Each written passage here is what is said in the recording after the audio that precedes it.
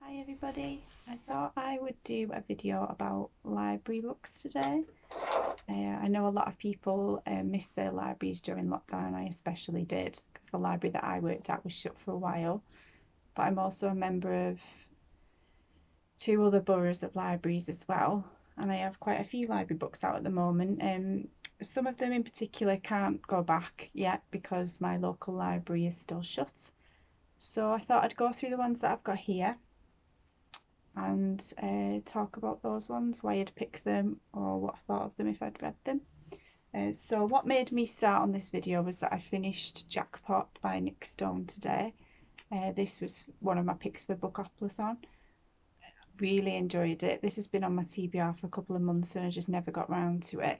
It's basically about a girl who works in a petrol station, or a gas station as they say in America, sells a winning lottery ticket and then it doesn't get claimed, so she chases after the old lady that she believes bought it. So it's all about that story and different friendships that she makes along the way. And yeah, I'm focusing on her family and some of the troubles they're going through. I give this one a 4-star, really enjoyed it. And so this one will be going back to the library as soon as I can take it there. The next ones that I've got to talk about are ones that I've read as well, that are ready to go back. Like I said, one of the libraries I can't take them back to, so I've just got to keep them in my house till then. This one was Sunny Side Up by Susan Calman. This is just a really feel-good, cheer-up one. She's not shy about talking about her depression that she's suffered with in the past, but she's just looking at the positives of everything, and it's just a really fun, light read. I read this during lockdown and I really needed it. Another one that I finished during lockdown was The Wizards of Once by Cressida Cowell. I think I saw a lot of people talking about this during Believathon, maybe the first year. Quite a few people chose to read it. I've been making my way through the series. It's about wizards and witches. One's in particular Wish and Zar. They're both on different sides of the tribe, so one's a wizard, one's a witch, and it's just focusing on their adventures. I am up to the third one now, which you'll see in a bit because that's also in here. I read the second one, or I listened to the second one on audio book, and I know what people say about David Tennant. He's great at being an audiobook narrator, but I just preferred reading them because of the being able to see the illustrations as well, and I'm not great with audiobooks unless I'm really invested. So yeah, I'm reading the third one physically, so hopefully can get that one done soon so I can get the last in the series and find out who the hidden narrator is. The next one that I read was Meant to Be by Lisa Faulkner. She talks about her trials and tribulations of trying to have a child and struggling, and then adopting a little girl. You know, obviously there's trigger warnings in this for infertility and going through IVF and things like that. But it's really uplifting because of how she talks about a little girl and how it was meant to be. So yeah, good one. If that sounds interesting, definitely check that one out. So the next few are 3 that I managed to pick up today. I actually went into work on my week off just to pick up my books, not that I needed any more. So the first one that I picked up was Good Girl, Bad Blood by Holly Jackson. Really enjoyed A Good Girl's Guide to Murder, but I'm also really intimidated by this one because I found the other one a little bit haunting. And you might not know this about me, but I'm a bit of a scaredy cat. I am a mood reader, and I have to be really in the right mood to try a thriller or certain crime books, and it's a shame because when I'm really into them, I can't put them down. But sometimes they do tend to stay with me for a long time because something's like haunting, and I found that with A Good Girl's Guide to Murder. I had that feeling in my stomach of, I want to stop, but I really wanted to carry on. And these are YA, aren't they? Yeah, YA. So I'm just like that. I'm like that with films. I'm the only person I know who finds some of the Harry Potter films a bit near the end, a bit scary. I watched them, I loved them, but I've always been quite a scaredy cat. You'll never catch me watching a horror or anything like that. So I'm a little bit intimidated by this, but really want to go with it because I loved A Girl's Guide to Murder. I think I gave that 5 stars, really enjoyed it, so looking forward to this one.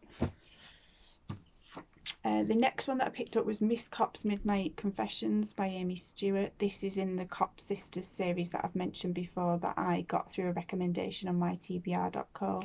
This is the 3rd one in the series that I'm going to try. This was a great recommendation for me. Really wanted to try more historical fiction. It's actually that she's a female, a deputy sheriff. I kept saying him like detective, but she's basically I just said deputy sheriff. Sorry, can't speak words. So these are a great series if you're into crime and mystery. These are a good one to try. And the other one that I picked up today from the library was Knee Deep in Life by Laura Belbin. Don't know if you can see the pictures on the front, but they're hilarious. And the ones on the back as well. So it's basically talking about how people as mothers set themselves too big a targets really to be good parents, and actually sometimes you're doing a good job and you don't realise it, and there's you see all these highlight reels online of how people are doing, and actually it's more like this. So really looking forward to that one. I love anything about motherhood and just telling people to just pat yourself on the back when you're actually doing an okay job. Right, so I've got a big stack here as well. Some of these, normally I keep them out not for very long, and then if I don't get around to reading them, I want to take them straight back because I don't want to keep them out when other people might be wanting to give them a go. Especially where I work, if I see that one of the books I've got out is on hold and I don't think I'm going to get around to it because I've obviously got that much to read, I just take them back and put myself back on the list. But like I said, one of the libraries in particular by me, it's not open, so I can't even take them back. So if it seems like I've got rather a lot out, it's just because I can't take some back. But if I change my mind about some of them, they'll just go straight back. So the next one that I took out was Homework by Julie Andrews. I love Julie Andrews. Oh, I love The Sound of Music, and it is melting my heart at the minute because at bedtime me and my little girl sing songs from Sound of Music. At the minute she just asks me constantly for Edelweiss. She loves it. We sing So Long Farewell. We sang some of the Mary Poppins songs, but I actually went to see Julie Andrews, oh gosh, it could have been about 5 years ago now, can't remember the exact year, with my sister at the Liverpool Echo Arena, and it was just a question and answer with her, and she just talked about her life. And this book in particular talks about the Mary Poppins Sound of Music years, so I really want to read this one, so really looking forward to that. I picked this up really just before lockdown from the library that's actually shut at the minute. Please Take Me Home, The Story of the Rescue Cat. I've got a cat, so any books about cats, I'm just really want them. This one's a bit of a chunker. I think it's just different rescue stories, but I just keep not reaching for it. So I'm hoping there'll come a readathon where this will be one that I can pick up, because if it is, it's different. The chapters are different stories, so I really should, even if I just read a story a day, I should be able to get through that one. I really don't want to take it back before I've read it, but we'll see how we go with that. The next one I've had out for quite a while. It's To All the Boys I've Loved Before. I've put it on a few readathon lists and just never got around to it, and I love the premise of it. Somebody sending letters, and then the idea of this girl sending these out and they're never meant to be read, and then they are. And I really want to watch the Netflix series, so I have to read this to watch the Netflix series. So if you've read this one and you enjoyed it, tell me how good you found it, because I really need to get onto this. The next one is The Number to Feline Detective Agency. At the library where I work, we do a home library service where we pick books for people who are housebound and can't get out. I think I've got 4 people on my list at the minute, but one of the ladies like cozy mysteries, and I found these ones and started sending these to her, and when I saw it I thought, I quite fancy these myself. I haven't tried it yet, but it's only quite small, so I really should give it a go. But wanting to try that one. The next one is Shakespeare's Scribe. This one, I don't know if there's 3 in this series. I think it's junior fiction, and I read the other one. The Shakespeare Stealer. I think I read that one for Believathon the first time, the first year. Really enjoyed it and wanted to give the other two a go, but I don't know if this is the third one or the first one. I don't know, I'll have to look that up, but I wanted to give that a go. It's basically about a young boy who, well, he was sent to steal some of Shakespeare's plays and he didn't. He ended up joining like a theatre group or something like that. It's been a while since I've read it and I don't want to give any real spoilers away, but yeah, really want to try that one. The next one it's a non-fiction travel, which, like, you know, that is one of my favourite genres. So it's basically about a woman called Jackie who, it says, is a gypsy at heart, never courageous enough to be a real traveller when she was young, and it took the death of her husband on the eve of their joint retirement, to show her the importance of seizing the day. So she's over 60 and she's going on some guided tours and things like that. So yeah, really want to try that one. Didn't realise it was because her husband had just died. So yeah, really want to give that one a go. This one I got just before lockdown, basically called For. It's about, I think it's about a couple who share everything with another couple. They spend a lot of time together and then they go away together, and I don't know if one of the couples ends up, like, they end up mixing and matching. I don't know. It sounds like that from, I'm not spoiling anything because the four of them will have shared everything. So yeah, really want to give that a go. It's another one where I keep picking it off to put it on lists to read and never getting around to it. So I am wondering whether next month I want to do my Scrabble and Spouse. So hopefully Andy might pick some of these off my list. Then in November I want to do Believathon again because I think that's happening in November. I'm wondering if in December I should do my TBR based just around library books and getting some of these off my list, because otherwise I'll never get through them.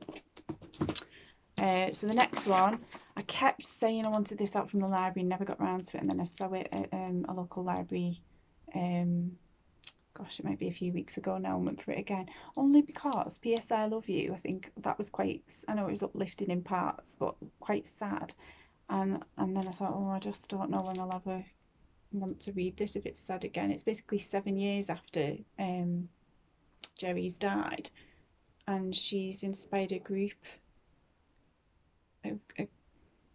inspired by Jerry's letters, calling themselves the P.S. I Love You Club.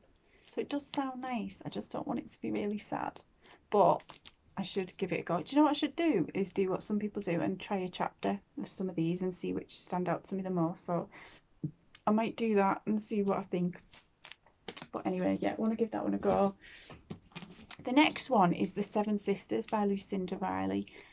I see these at the library and they're so chunky. You see people taking them out and I'm like, oh goodness me, you know, that's a lot to get through. But I didn't realise the premise of it was that there's one book, I'm assuming this one, that talks about this family of sisters, and then each individual book is about a sister. Well, I've got a sister, I love her to bits, and anything about sisters just appeals to me. So I want to give the first one a go and see what I think. It's the chunkiness that puts me off, but then I think if I really get into it, I'll want to whiz through them all. So, because as you know, unless I really hate something, once I've started it, I have to see it all the way through. So if I read this, and even if it's just like a 3-star, I'm going to want to finish all 7 after that. So we'll see. The next one is Beyond the Odyssey by Maz Evans. I'm making my way through this series. I've read Who Let the Gods Out. I've read, what was the blue one? I can't remember the name of it. I read it recently as well, and it's related to, it's like a song lyric, isn't it? I'll put a picture up here of it. Yes, I just want to carry on with it. I don't know how many are in this series. Let's see if it says. No, there's just the first 2 on this. So Simply the Quest was the other one. So I don't know how many are in it. I think there might be 4. But yeah, wanting to carry on and find out more about Elliot Hooper and how they get on against the evil gods. Next is one I've already mentioned, Knock 3 Times, purely because I want to get onto the 4th one and find out who the narrator is. So yeah, excited to give that one a go. This one I might have to take back before I read it because I took it out with the best of intentions, but it makes me really sad thinking of reading it. Storm in a Sea Cup by Caroline Flack. How tragic. This poor girl. Oh, I just don't know if I can read it. I was the same with the Naya Rivera one. I had that out on Borrow Box and I just kept putting it off because I just find reading a book that somebody's written with the whole life ahead of them, I just find it really sad, and I feel like I owe it to her to read it because she wrote this and she was proud of it, but feeling how tragic it is because her life was cut short, and the same for Naya Rivera as well. So this one I might not read because I just don't know if my heart will take it. So I'll keep you posted about this one, but God love her. Next two, The Battle for Perfect and The Trouble with Perfect. Loved the first one. Really want to give these a go. I'm in the middle of so many series, and maybe I'll do a video of all the series I'm in the middle of because there's quite a few. Really want to carry on with this series about, gosh, I can't remember the names, Violet and Boy. Oh, Boy, yeah, that's why I can't remember it because his name is Boy. And going to this place called Perfect where you have to wear rose tinted specs. So interesting to see where this one goes next. Another one, another travel non-fiction, kidding around, tales of travel with children. I've now got a little girl. I've got real anxiety about travel. I've been to quite a lot of places. I really don't like flying, but I've been to Bulgaria, Greece, Italy, Spain, Ireland. I have been to places because I figure if I want to get there, I've got to do it. But now I've got a little girl, like for instance, the other day she was watching, I don't know if it was an episode of Vampirina, or that's a favourite thing at the minute, Vampirina or Doc McStuffins or something like that, and they mentioned China, and she just turned to me and said, where could we go to China? And I was like, oh, that's what she did about that. But then Andy said, oh yeah, I'd like to go to China too. I was like, how am I going to get on a plane and go to China? Because I'd love to go to Australia, but I just don't know. And I know these long haul flights are a lot better and you've got more leg room and you can walk around, but that makes no difference to me because I'm still stuck in a tin can in the sky. Just, my thing is, if I get in a boat and it sinks, I've got a chance of getting out and swimming. If I can't fly, so if anything happens to that plane, sorry, I've got a real fear about flying. Maybe I need to go on one of them special courses. But anyway, I wanted to read this because when we do take Sophie travelling, I thought this just might be quite funny. So I really wanted to give this a go. The next one is real chunker, The Complete Borrowers. I read The Borrowers by Mary Norton did I read it for Pixarathon?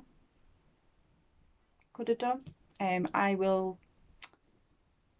That was run by Lily for Home for the Lost, is it called? I'll link her channel below.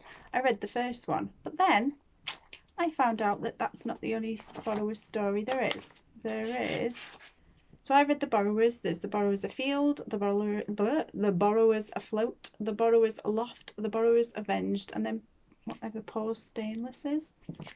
I don't know if that's another story that she wrote, but there's at least 1, 2, 3, 4, 5, maybe 6 Borrowers stories. So now, because I know about it, I have to read them all. So I've got that one to do.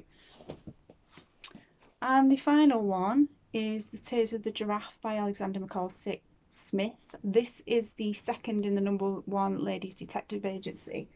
My dad got me the first one for my birthday, and so I decided to carry on with the series, but I've got at least 2 or 3 on there that I've picked up myself. I've noticed that in one of the pound stores they have like a replay section where they're like second hand, and you can buy them for like £1.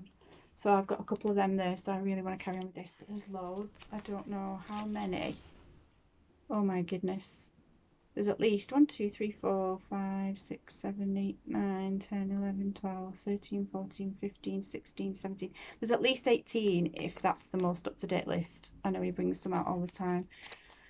So I've got a way ahead of me, but they're not massive, so I really should. This has been on my list for ages as well. So with some of these books, there's no excuse, because if you look at the size of some of them, they wouldn't take me that long. So that's another one.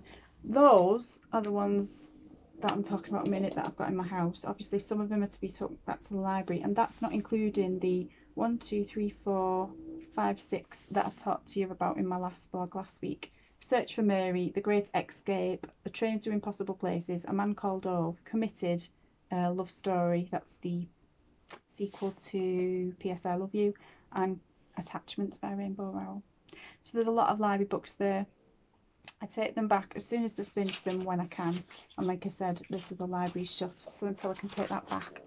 So that's 20, was that 25? And you're allowed 20 out from a library anyway, because these are 3 different libraries. I really haven't gone to the maximum. So yeah, wish me luck. If you've read any of those books, let me know what you think, because actually if somebody gives me a really glowing recommendation, that might encourage me to pick at least one of them up. I'll get quite a few of them with Booktubers. I think there's at least 4 of those books on Booktubers, so I'm hoping to get through those this month. Like I said, I'm thinking December now, get through the rest, as many library books as I can. Grey hairs. Right, so thank you for listening. If you like this video, please think about liking it and consider subscribing, because it'll just be more of this. Me saying how many books I don't need and then going out and getting more. Thanks very much. Bye.